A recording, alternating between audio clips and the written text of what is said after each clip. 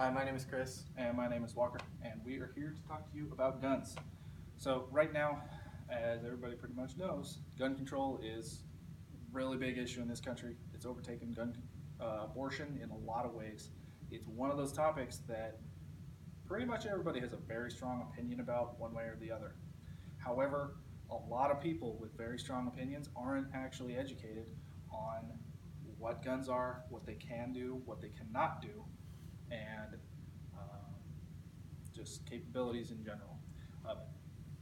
So the first half of our presentation, I'll be talking about what a gun is and how the ammunition actually works in a gun and actually how the gun works. And then Mr. Walker here will be... And I will be going into the AR-15, which is kind of the focal point of a lot of the gun control pushes that are going on in the country. I am an Army vet. This is actually the weapon that I used during my term of service. So I know a whole lot about it. And yeah, so without further ado. Well, first off, we're going to start off is, what is a gun? A gun is a ranged weapon designed to uniquely discharge projectiles. Most guns fire solid objects, some fire liquid, as in water, or charged particles, and tethered, which is a taser gun. The weapon incorporates a metal tube, which bullets, shells, or other objects are propelled by an explosive force, making a loud, sharp noise. A bullet. A bullet is a component of the firearm ammunition and the projectile expelled from the firearm's barrel. It is composed of a bullet, a case, a propellant, rim, and primer. The case holds everything together, so this is how bullets are actually fired. The primer is struck by the firing pin, which then ignites the propellant. The propellant is gunpowder or light. Then, once fired, the propellant sends the bullet firing down the barrel of a gun. So this is the primer right here. Primer is right in the center of the base of the bullet. This is the bullet case, and in the black stuff in the center, this is all your gunpowder. And then on the top is your bullet, which sends down from the rim. Next slide, please. So there are 3 different types of guns in the world today. Our first one is handguns and pistols. Second, we have rifles, which is this one right here, and your third is a shotgun at the end. Next slide, please. So first off is the handgun. A handgun comes in many different shapes and sizes, but they all have the same characteristics. A handgun / pistol is fired with one hand and has a grip, a frame, a trigger, a recoil spring, a barrel, and a firing pin and sight. These bullets are loaded in a magazine, then pushed up into the base of the gun. The gun's top frame is pulled back to load the barrel with a bullet.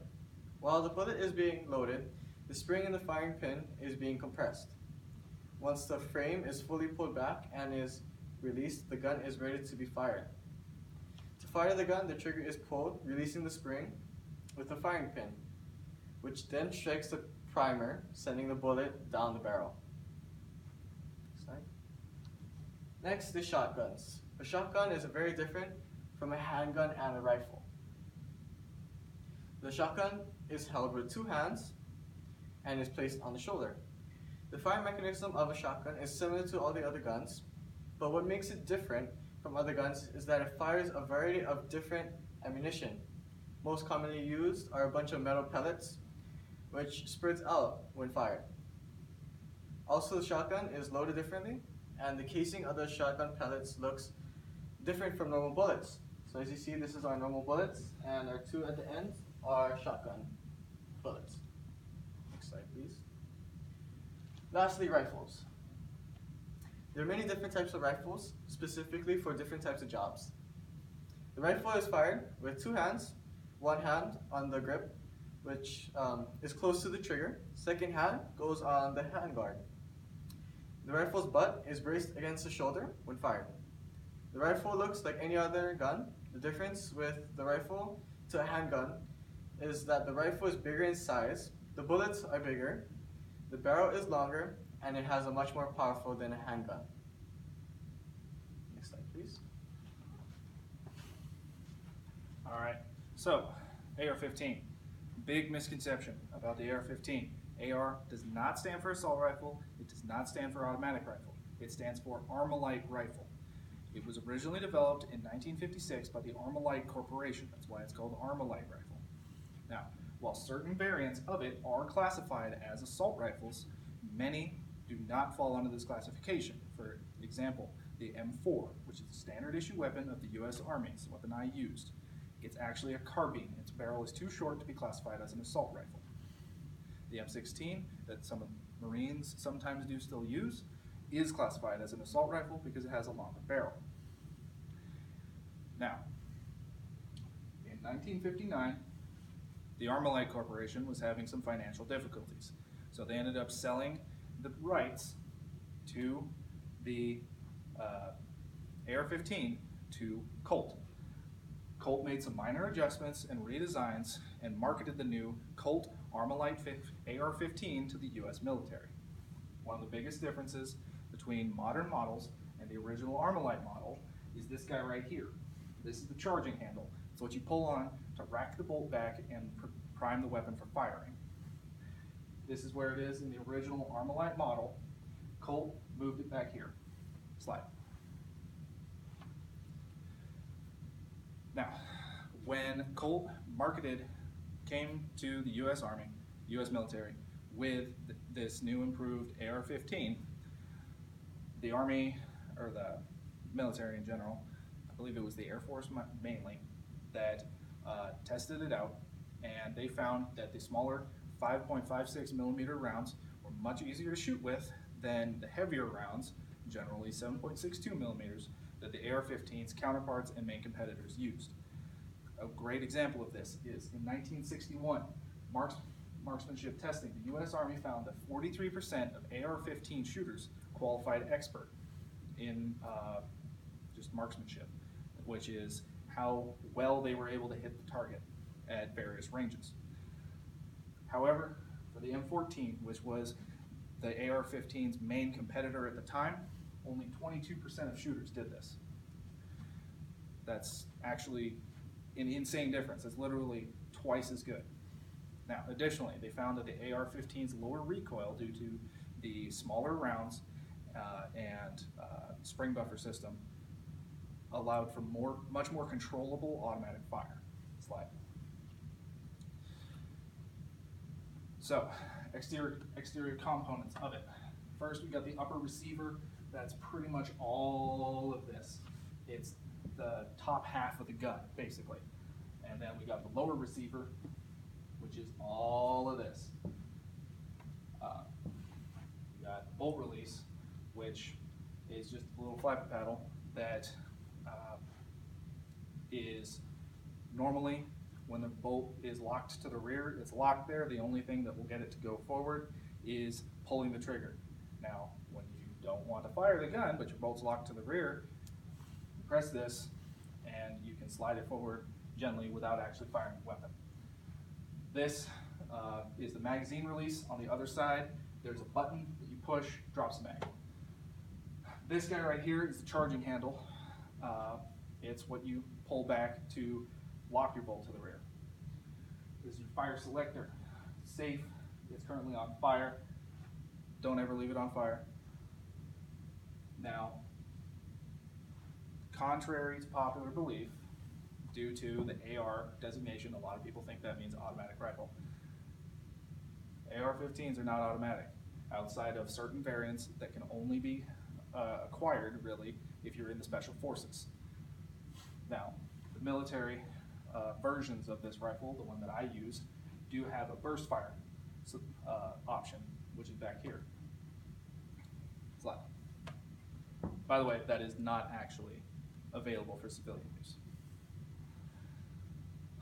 So this guy right here is the dust cover. It's just basically a flap that covers the port that shell casings are ejected from. During firing, this will flap down there. It's got a spring in it to keep it down there, and then a little soft latch that firing firing the weapon will cause it to go down, will allow rounds to get ejected, and then in order to keep dirt, anything else that you don't want in there from getting in there and causing your weapon to jam, you just flap it back up, and it's good. Rear sight post, as you can see, this is a peep sight that is the most common option as far as iron sights go. It's basically this hole right here. You just put your eye in that little hole and you sight based on your front sight post. You put your front sight post on the target and you fire your weapon and it should hit. Forward assist, this is basically a button that you just hit with your hand that ensures that the bolt is fully where it should be, where it's supposed to be in order for proper firing. This is the stock, it's what you put into your shoulder. This is the mag release, a little button that I talked about earlier. Magazine, the various different sizes.